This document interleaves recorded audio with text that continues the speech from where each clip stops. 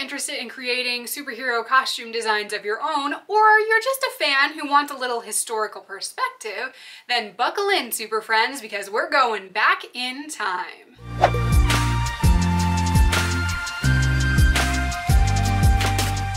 Hello super friends, my name is Annie and welcome to another episode of Superhero Saturday, where we talk about the arts of superheroes, storytelling, and so much more. In today's video, we are going to traverse the entire length of superhero history, from the golden age of the 1940s to the modern age of the 2020s, and beyond. In each chapter, I'll be providing some historical context on each of the different approximate decades that we find ourselves in, some highlights of what was happening in the world and in superhero fiction at the time, and some explanation of different superhero and supervillain costume designs based on the fashion trends of the age. If you want to see each era on its own, as well as examples of new costume designs based on old trends, then you can go ahead and check out those videos on my channel and in the playlist. This has been a labor of love as I've spent the last couple of years researching and examining these different areas in this topic of superhero costume design, so please forgive some of the differences in quality from the different segments. But with all of that out of the way, let's get started at the very beginning of superhero costume design history. The beginning of superheroes as we know them began even before the 20th century with vigilante characters like Robin Hood and fables like the heroes sung by the Greeks. But superheroes by such a name first began to appear in the 1930s in the comic pages of newspapers and then in collections of those comics that would turn into graphic novels and comic books like we know them today. The first big-time superhero that is recognizably what we understand as superheroes was, unsurprisingly, Superman, who burst onto the scene in 1938 and was immediately followed by many characters in the same vein. This sparked what was known as the Golden Age of comics, where stories of superhumans filled the colorful pages of newspapers and comic collections and began to find their way into the hands of millions of readers. By the 1940s, comic book superheroes were undeniably the new big thing. As the world entered the 40s, America entered into the biggest war in history, World War II. Many early superheroes became embroiled in the throes of patriotism, and characters like Captain America were often depicted defending freedom and justice in red, white, and blue. Female characters were also empowered to become heroes, like Wonder Woman, who was just as early and powerful of a frontrunner as her fellow supers. This was a new world, and the colorful superheroes in the pages of newspapers told fantastic stories of good triumphing over evil in an age where hope was in high demand.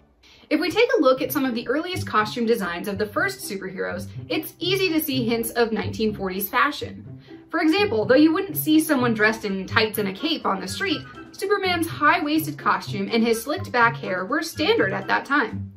His bright, patriotic colors were also everywhere, and easy to print and recognize. His outside underoos were actually inspired by Victorian-era strongmen, and since super strength was his only real power starting out, this made perfect sense to his audience. Superman also started that hero trend with the emblem on his chest. His modern S design wasn't created and copyrighted until 1945, but he always had an S and a shield on his chest, which, after having been copied into so many other designs, originated the trend of heroes with logos on the fronts of their costumes. For women, superhero costumes made a little less sense at first glance. If we take a look at the original Wonder Woman costume, we can see that she wears something that's fairly similar to her modern one, with a sleeveless red bodice and star-spangled shorts. Readers often thought she was wearing a skirt, but apparently it was actually intended to be a pair of culottes that were traditionally worn by female athletes. She was also seen wearing Greek-inspired strappy sandals with no heels, all surprisingly practical elements for a female crime fighter. Within a few years, however, she was soon wearing short shorts and high-heeled boots. The 50s tend to be a popular choice for a trip back in time, which, between poodle skirts, soda pop, and awesome cars, is no surprise. But the shine and shimmer of the 50s is not as awesome as it seems, especially if you're a fan of superheroes. At the end of the 1940s and after the conclusion of World War II, the United States declared themselves to be the mighty and heroic global superpower, or basically the Captain America of the world. With the fighting over and the infamous Adolf Hitler 6 feet under, victorious soldiers flooded home and citizens were anxious to get back to a sense of normalcy and rest on their laurels. For comic book superheroes, whose easiest and most popular villains included Nazis of any variety, this shift in the atmosphere prompted a need for redirection. Although Americans considered themselves to be strong and happy and virtuous, the repercussions of a world torn apart by war soon began to rumble through the culture. Soldiers traumatized by battle had to figure out a way to transition back to civilian life, despite the horrors they had seen. Women and minorities who had been empowered in the power vacuum left by military recruits were being pressured back into traditional roles. Global politics and national relations had to grapple with a new world order, framed by the power to completely obliterate the human race, with the namesake of this era, the atomic bomb. Despite the success of the post-war economy and the shiny new future promised to the nuclear family, the American dream was more shallow than people cared to realize. Soon the United States found out that being king of the hill only means that everyone else becomes a competitor, and therefore a threat.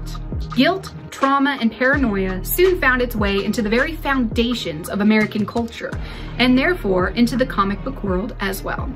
With the combination of these dark cultural undertones, a double dose of denial and escapism, and an audience that had already consumed its fill of cartoonish anti-Nazi crusades, the comic book world was desperate to hold onto its audience. One of the ways they did so was to expand their content into other genres. The most popular of these were horror, crime, westerns, and romance. These were often written and printed in huge numbers with wide varieties of short-running stories in an attempt to keep the audience's attention. The content soon came to be known as pulp fiction, which was just as shallow as the American dream. Only a handful of superhero stories actually continued during this time period between the 40s and the 50s. They included Wonder Woman, Batman, and Superman, and very few others. Even superheroes with their own serial headlines were cut for gruesome, unsupernatural crime and cowboys riding off into the sunset. Soon there were so few superheroes around, one might wonder whether the genre was no more than a passing fad that would disappear almost as soon as it had burst onto the scene. The superhero stories that remained during this time shifted gears to include other things that Americans were hearing about on the news, hoping to remain relevant. There were plot points based on aliens, nuclear science, and a new type of generic villain: communists. When America split ties with their former World War II allies, tension between the West and Russia grew exponentially and seeped into popular culture. The only thing that seemed to keep the Cold War from sparking an explosion was the logical conundrum of mutually assured destruction. The idea that if either side fired first, they would doom themselves. Even with the obvious cultural dampener this put on the industry, the comic book companies did plenty to nuke their own development. Nuke. DC Comics sued Fawcett Comics over the character Captain Marvel, which DC claimed was a ripoff of their own Superman. They won that legal battle, and with ownership of the rights secured, they essentially eradicated that character from existence. In spite of his popularity after punching Adolf Hitler in the face, Captain America got cut out of his own series and was replaced by much more mundane stories. And then, get this, when a female version of Cap appeared in the back pages of a different comic and became popular with teenage girls, Marvel Comics, known at the time as Timely Comics, misunderstood the draw of this character and turned the budding Miss America story into an uninspired teen drama about dances and dating. They could have finally gotten hold of the teen girl superhero market, but instead they translated that into a cheap marketing ploy based on what little girls should want to read about. Sound familiar, ladies? With all of this greed, paranoia, and desperation, it's no wonder superheroes almost lost their footing in popular culture during the atomic age of comics. After the 1950s, the 1960s was an era of change. There was tons of polarization in American society and the world about what we were doing as humans who were interconnected across the world with each other to move us into the future. We were now looking forward to a future that we could realize for ourselves. And that meant a lot of people were very intent on making a future that was worth living for. Unfortunately, a better future means a lot of different things for a lot of different people. In an era that was rife with conflict, including the Vietnam War, the Civil Rights Movement, second wave feminism, and so many other changes in society, things were just crazy all over. But thankfully, a lot of people did push into what was better, because out of this era, we got a lot of better rights for a lot of different types of people. We had the anti-war movement that influenced a lot of pacifism in the United States, and we did have a lot of technological advancements that were reflected in a lot of different types of media, especially science fiction, including the start of Star Trek, the original series, which I drew a lot of influence from for this later costume. Though this era later came to be known as the Marvel Age of Comics, the revitalization of superhero media actually did start with DC Comics. In the late 1950s, DC Comics got all their three main superhero characters together on one comic title, which was under the group the Justice League of America. This team dynamic spread throughout the series made for a lot more interesting storytelling, because it wasn't just about these three individual heroes doing their own business, but about how they related with each other. It also featured a lot of crossover content, which was great because it helped fans to branch out into other areas and bring each other in on the stories that they loved. Then the Justice League of America started to grow and pull in characters from other eras, like the revitalized Flash character and the completely redesigned Green Lantern. Over at Marvel Comics, which actually wasn't even a competitor at this time with DC Comics, because they didn't even have any superhero titles to their name, and their distribution was owned by DC Comics, there was a push to create a superhero team like the Justice League, but new and different, to kind of start to capitalize on that popularity. Cue superhero comics legend Stan freaking Lee and his whole team of creators. When Stan Lee got the call to create a new team of superheroes, he was actually thinking of switching careers at the time. The superhero industry had virtually disappeared, and he just wasn't really having very much fun. His wife, however, gave him the brilliant idea to at least go out of the industry with a bang. He's got this new assignment, he might as well do a comic the way that he thinks that they should be done. So Stan threw all caution to the winds and put together this new team of superhero characters that had never previously been seen, sort of, called the Fantastic Four. Not only was this a team of superheroes, but it was also a family of superheroes. They all operate as a family who knows each other's identities, whose identities are not secret, and whose powers are thrust upon them by this crazy scientific accident, which was totally in place for the time, especially at the end of the 50s, when all of this new science was still a really big deal. Another thing that they did with the Fantastic Four was to design the characters around actual personalities first, rather than start off with a gimmicky superpower. All of these characters really had superpowers that were seen before in the comics world. The Human Torch was actually a previous character, and a stretchy, flexible man was not a new thing either. However, these individuals' personalities are what compels the story forward, rather than just the latest bad guy that somebody has to stop. These are characters with real personalities, real quirks, real character flaws, and real conflicts, especially with each other. In the end, it was the story first, and the art and everything else kind of followed after that. In fact, the Marvel method of story writing is focused very heavily on team collaboration. Oftentimes, what Stan Lee would do was sketch out a very brief synopsis, sometimes even over the phone, and tell his artists what kind of wanted to happen throughout the course of the story. And then the artist might sometimes ask, well, then what happens in the pages in between? And Stan Lee would say, I don't know, make something up.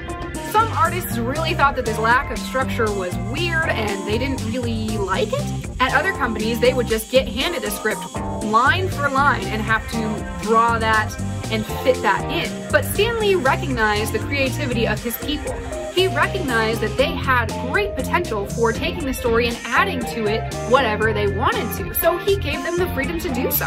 And the artists who were at Marvel Comics at the time really grabbed onto this and ran with it. Stan Lee and his team were also actually a big force in the diversification of comics as well.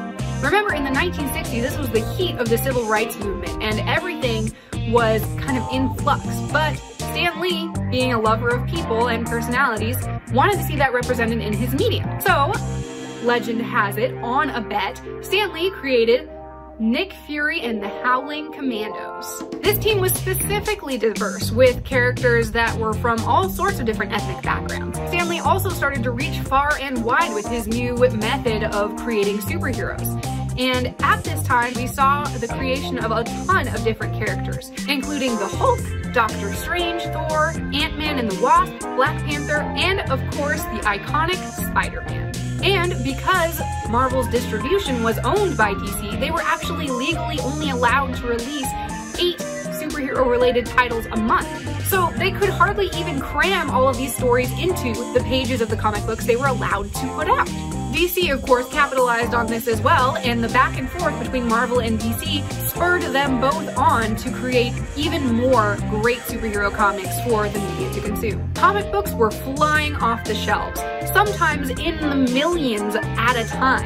And soon the horror and scary type crazy stories started to go their own ways. This was helped in part by the Comics Code Authority, which was created in the late 1950s as a response to the crazy, outlandish stories that they were producing in place of superhero comics. These often showed very graphic scenes, and so the Comics Code Authority was the equivalent of a rating system.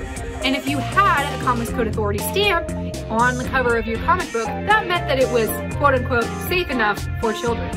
In spite of this, and the fact that superhero comics were traditionally viewed as a medium for children, the fact that they were putting personality first in their storytelling and actually focusing on relationships that were relatable meant that a lot of these comics started getting a much wider, more intelligent audience, including college kids. But then again, we were also brought the 1960s Batman TV show.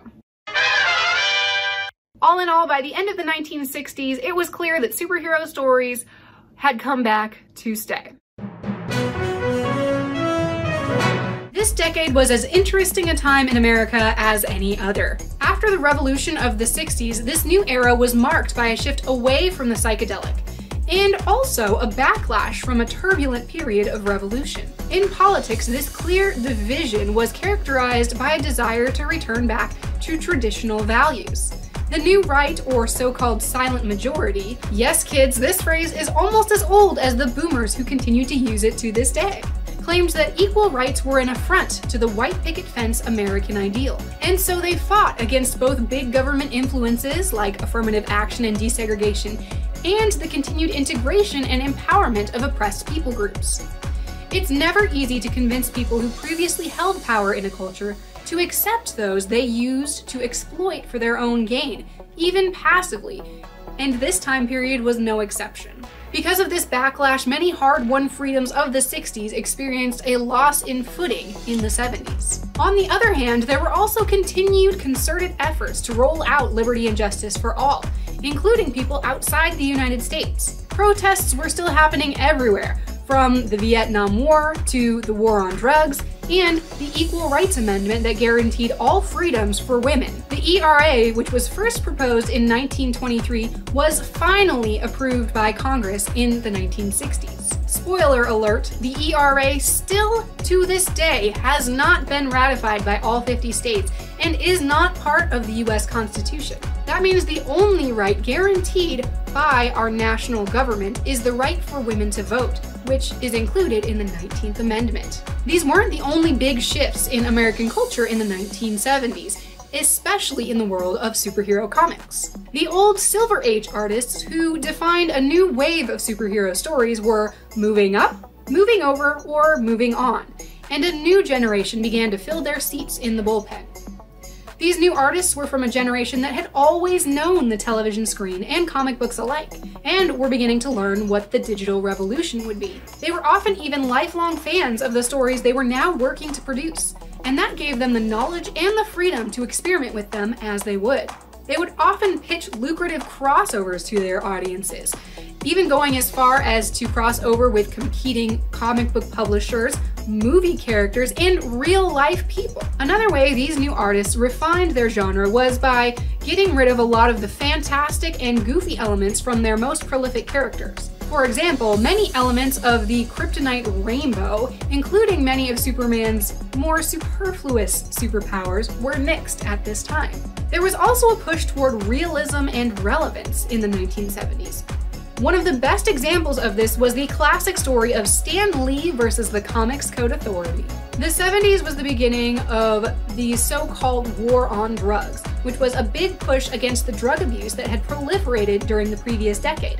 So a lot of superhero writers naturally wanted to show this conflict in their stories.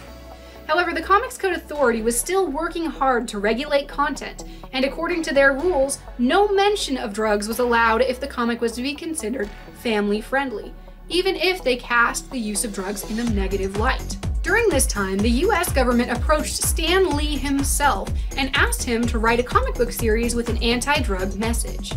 This seemed impossible, Stan thought, because if he wrote anything to do with drugs, he would get censored immediately by the CCA.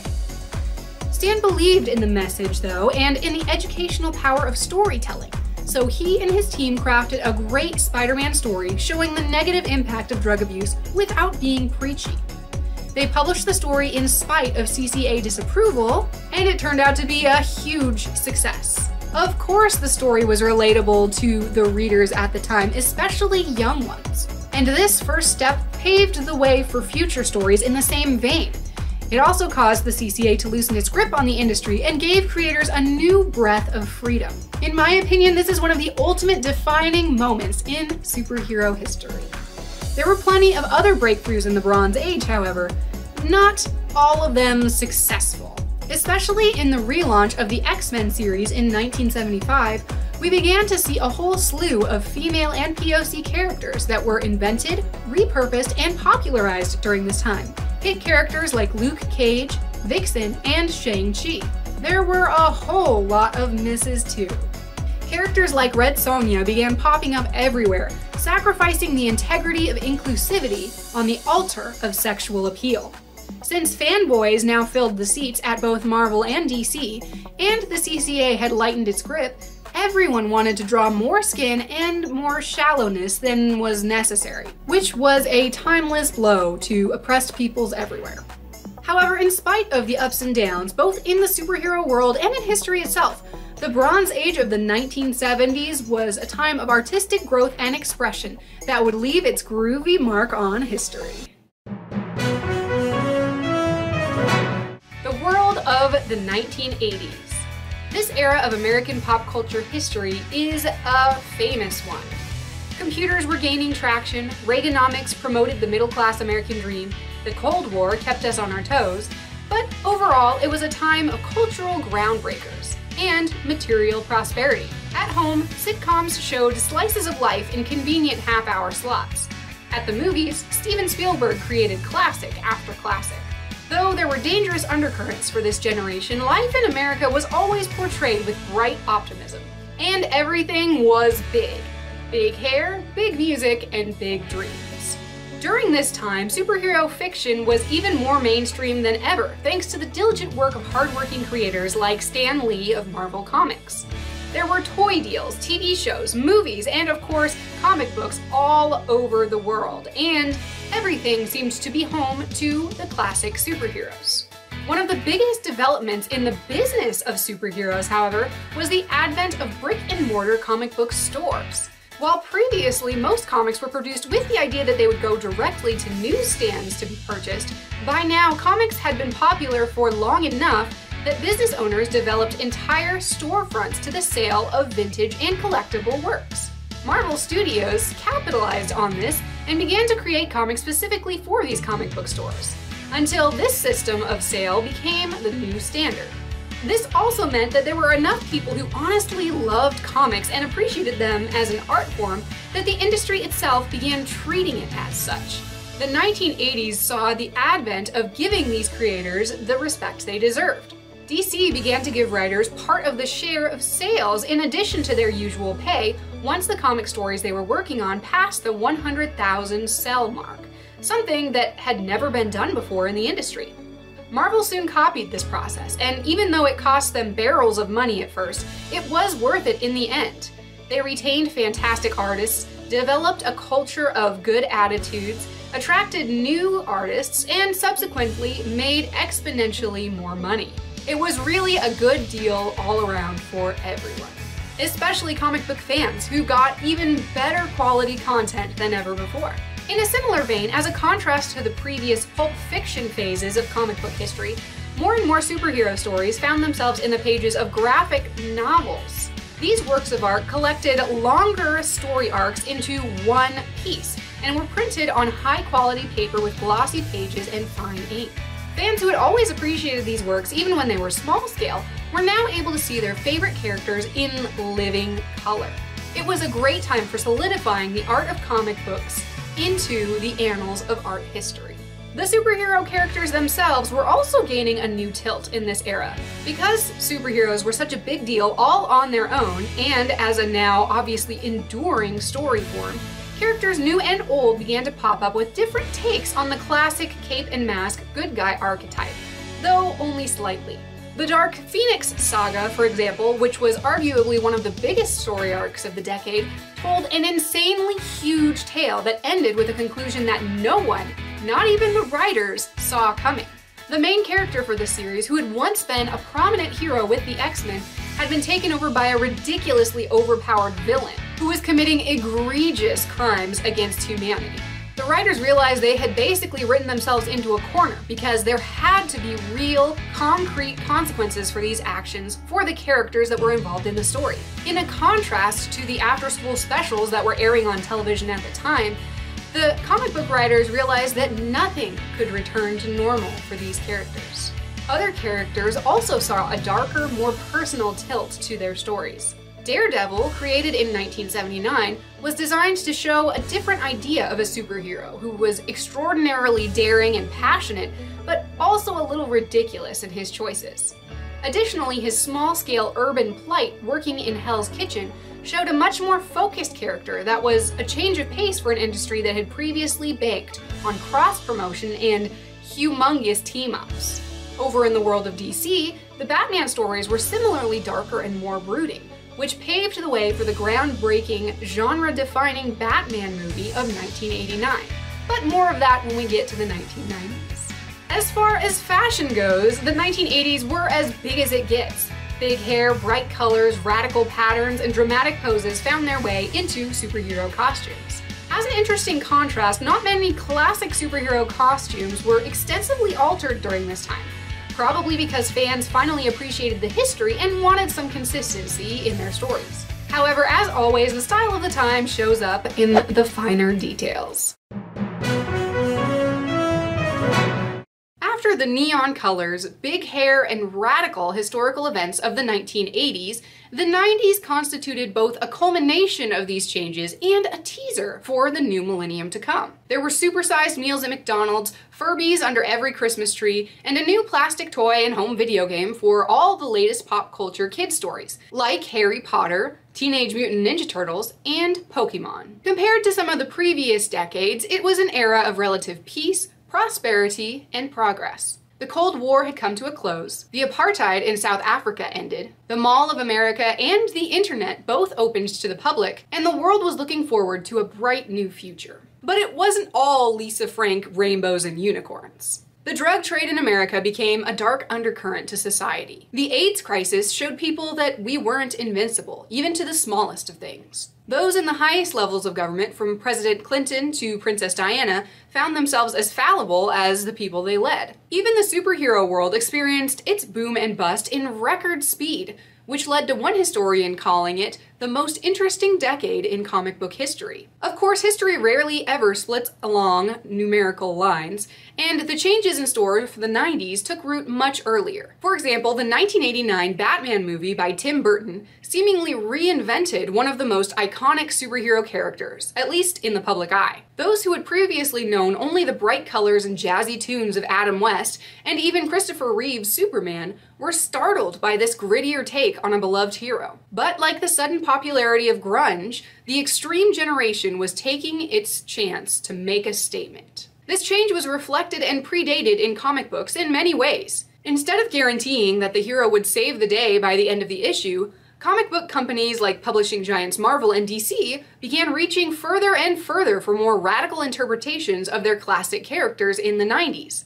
Major storylines included Spider-Man being replaced by a clone, darker versions of Wonder Woman, Aquaman, and The Flash, and even Batman getting his back broken. It proved that the writers would go to extreme heights to make their stories stand out. Specifically, the Death of Superman storyline, in which the iconic hero is killed off in his own series and remains dead for several subsequent stories, was so genre-breaking that it sold out and made national news. Many critics claim these ridiculous stories are merely publicity stunts that cause short-term spikes in sales and offer little value. Yeah, they're not going to kill Superman. I think they do it just to get money, and then like he's going to revive in 2 days. There's too much money tied up in Superman for him to stay dead forever.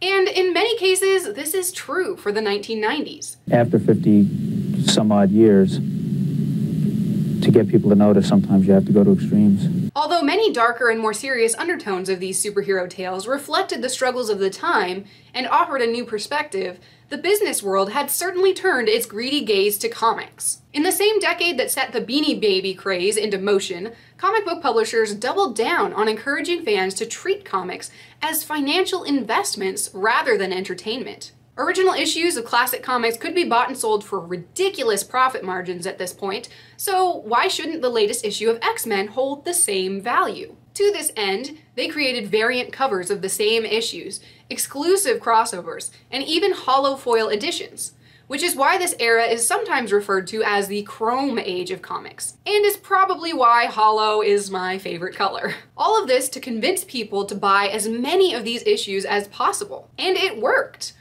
For a while, people were buying these limited edition products left and right, often in multiples, and collecting comics became a true American pastime. The problem was they forgot the limited part of limited edition. Oversaturation of the market meant there was a lot of supply and therefore not as much demand, even with special editions. Another tactic to garner extra sales, which was writing gimmicky one-off stories, constituted only ridiculous, out-of-universe ploys for attention that were visible to even the newest comic book fan. Even worse, poor imitators tried to jump on the bandwagon with all style and no substance, making it harder to find something worth reading or watching. The blatant consumerism was so present that even children's television had to be reined in. The Children's Television Act update of 1996 was designed to put a cap on the ridiculous practice of companies advertising tie-in toys and products that aired during the shows they tied into.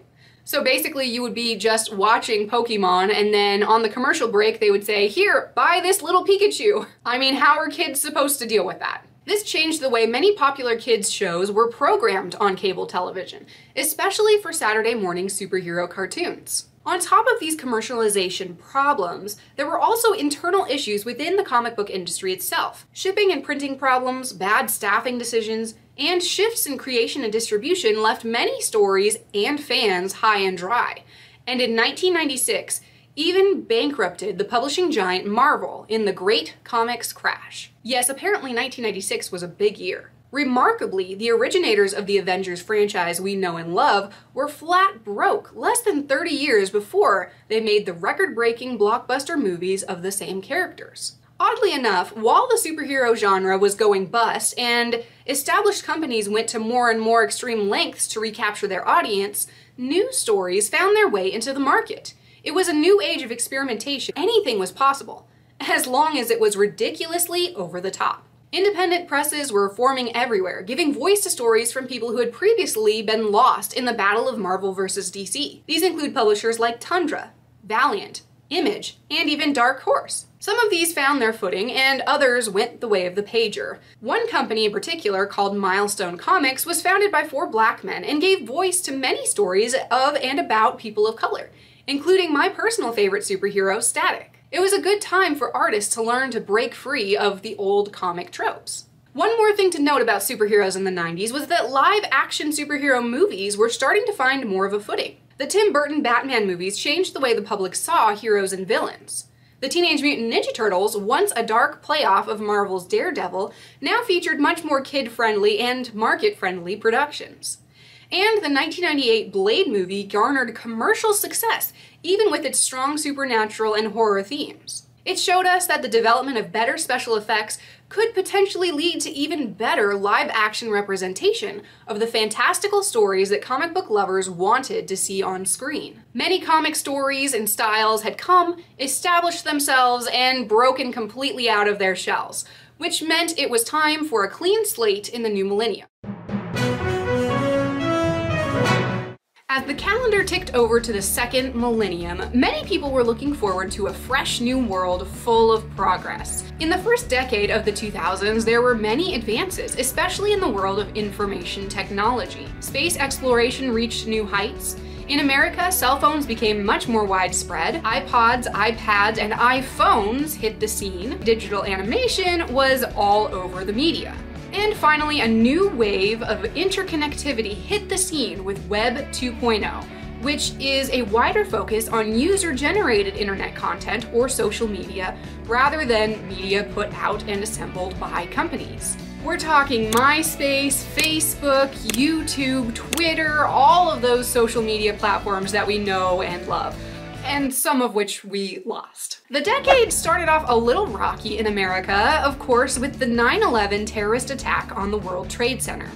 This impacted the country in innumerable ways that had consequences for the rest of the decade, including in the world of superhero fiction. There were also large-scale natural disasters, an increased polarization of the bipartisan political scene, and a housing crisis that left millions of Americans wondering where they would live. But in the midst of all this, we did get our first black president, so that's pretty cool. This combination of futurism and tension lent an interesting tilt to this generation of superhero fiction, especially on screens everywhere. There was a bit of a split between realistic, leather-clad dark superheroes and hyper-colorized, nostalgic, and animated superheroes. Both of these styles found really solid ground in the 2000s popular media. This also meant more and more superheroes' stories found their way to the big screen, many of which relied heavily on the improved CGI available at the time. Movies like the Dark Knight trilogy, Daredevil, Ghost Rider, Hellboy, Blade, X-Men, and Hancock showed us superheroes in less cartoony costumes and more leather bodysuits, hence the name The Leather Age. And Smallville, the show that laid the groundwork for the DCEU, showed us a fledgling Superman without the tights. For stories set in this style, there was more of an emphasis on perceived realism, or at least less blind optimism.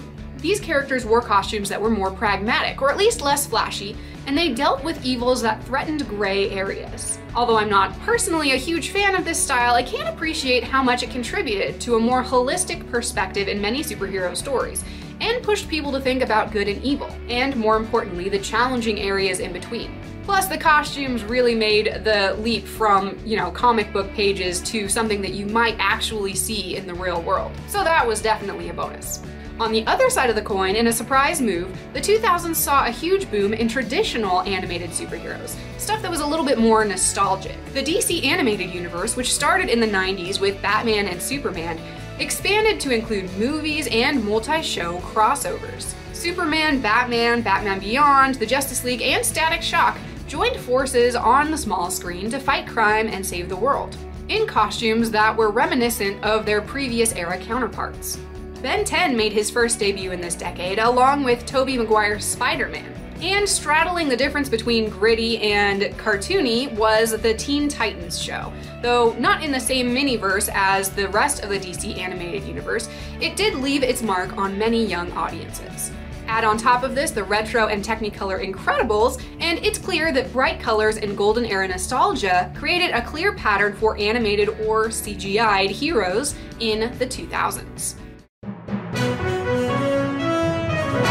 In America and worldwide, the economy was still reeling from the housing crisis of 2007 and 2008 and all of its side effects, which earned it the nickname the Great Recession. This led to a series of social pushbacks called the Occupy movements, where people began protesting socioeconomic inequality and calling out megacorporations and other big money entities for disproportionately controlling the world's wealth and therefore the direction of the world's future. At the same time, fear of more economic hardship spurred the election of controversial celebrity businessman Donald Trump as President of the United States, despite his myriad personal shortcomings. On the flip side, though, social awareness became much more prominent in this era, especially in the media, as movements for LGBTQ+ and women's rights continued to push ahead. Better representation in movies, TV shows, and other popular media diversified our collective storytelling and paved the way for better interpersonal relations in the West and beyond. This was spurred ahead by the increased globalization in the world that was made possible by leaps and bounds in technology. Everything was going wireless, and now more than ever, people came to terms with the fact that the world is a much bigger, more kaleidoscopic place than previously imagined. Instead of being tied to physical places and devices with DVDs, CDs, and cable television hookups, people everywhere were streaming the same content on the internet, from Netflix to Disney Plus, and YouTube to Facebook, and Spotify to Apple Music. Not to mention, of course, the booming YouTube culture. And here we are. It was also the birth of one of my personal favorite 2010s inventions, the game of Minecraft, which created a truly international virtual sandbox for gamers to play in together, in whatever ways they could dream up. Of course, we can't talk about international cultural communication without talking about superheroes, because it was truly the age of superhero movies. Marvel took the lead on much of this, of course, starting with the release of Iron Man in 2008 and then building onto this cinematic universe with movie after movie in the same story. Iron Man was followed by Thor, Captain America, the Guardians of the Galaxy, another new take on Spider-Man, Black Panther, Doctor Strange, Black Widow, Ant-Man and the Wasp, Captain Marvel, and more. This was something that had never been done on this level before, a web of interconnected stories built on multiple feature films. Plus, it was a superhero story! It all ended up in a massive two-part climax at the end of the decade with Avengers Infinity War and Avengers Endgame, which premiered with great anticipation around the world and became the highest-grossing film of all time. This boom in popularity and multiple story crossover storytelling wasn't just happening over at Marvel either. In comics, interconnectivity and teamwork were more important than ever. DC even went so far as to reinvent their superhero universe in the comics twice in this decade in order to capture new audiences living in our new world. This was the New 52 and Rebirth story arcs. They also took a stab at their own cinematic universe, although they blazed a different kind of trail than Marvel. Wonder Woman became the first female-led superhero blockbuster that wasn't based on a male character, and their subsequent takes were also similarly more diverse than the traditionally straight white male track that Marvel kind of got stuck in for a little while. As I think is pretty typical of DC from their history, they did much better creative work on TV rather than in the theaters. On the CW, the Arrowverse connected shows as far back as Smallville and as far-ranging as Legends of Tomorrow and Black Lightning. With multiple show crossover events that took place over the course of an entire week,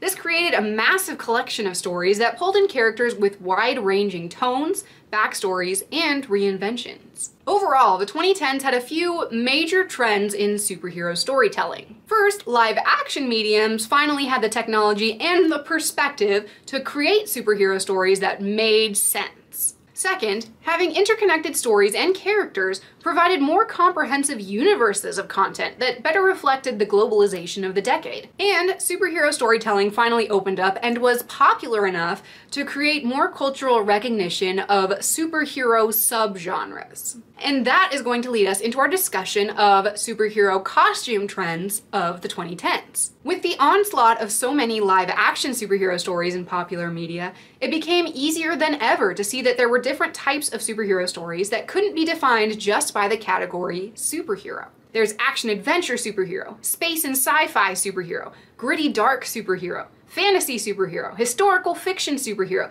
superhero comedy. Basically, any genre you can think of, you can tell a superhero story in. That means that costumes aren't all the same campy, colorful, simplistic spandex bodysuits. They now tend to reflect more of their subgenre than ever before.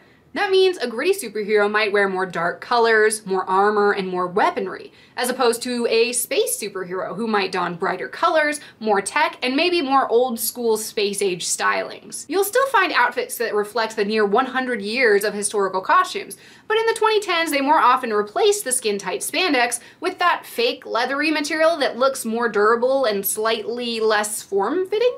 No one really nails down what it's called, but you know what it looks like, because it's everywhere. However, in spite of the continued development of better social progressiveness, there were still a fair number of issues around female superhero costumes at this time. Some of our favorite major Marvel players, like Black Widow, Captain Marvel, and the Wasp, did manage to get full body coverage in their big screen adaptations, if not some tweaks that we would rather they not have done. In the end, though, the Wonder Woman movie did what I think was the best compromise between the character's history, actual historical accuracy, and utility. By this I mean that her costume did look recognizably like Wonder Woman, but it was also stylized armor that served an apparent purpose, and it didn't actually reveal too much when she had all of the pieces assembled. With the whole costume on, we really only see one shoulder, her upper arms, aka her guns, and a little bit above her kneecaps. And the rest of the Amazons in that movie followed suit with realistic armor and a wide variety of actual strong women playing their parts. Unfortunately for us, in their appearances in the Justice League movie and other adaptations,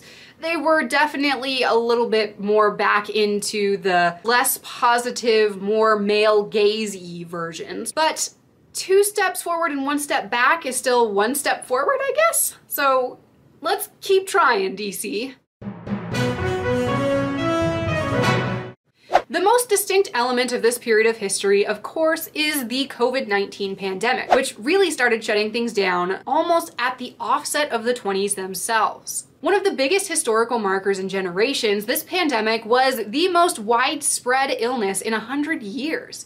And in all our modern wisdom, we did our best to do what was best for everyone, which was shut everything down for literal years. I won't go into too much detail because honestly it's still a little too soon for any of that, but suffice it to say that the pandemic shutdown had a huge impact on the way we view the world, and accordingly, the way we create art. After the box office boom of the blockbuster era of superheroes in the 2010s, Hollywood had to face the shutdowns they feared would never happen. If people couldn't come to the movie theaters to watch their productions when they came out, then how would they make money? And probably the better question, how could they make movies when people were literally risking their lives even being in the same room together, much less acting out fight scenes and other very intimate, close contact scenarios? You guys got a sec? I need to talk to you about something. Whatever it is can wait, Rosie. You're gonna want to see this. Question: what is the #1 problem with the coronavirus? Mass death, economic collapse, the way the disease has exposed the systemic injustice at the core of American life. Well, yes, obviously those. But after that, it's how to high-five your friends while staying 6 feet apart. The solution, of course, was already kind of taken care of. With the increased interconnectivity brought to us by wireless internet and the power of streaming, that meant movies and other media content could be piped directly into people's homes where they were locked down and trying not to think too hard about the state of the world. Eventually, this led to a near-complete retrofitting of traditional media sharing commerce. And with everyone everywhere sharing what little information they had with the world,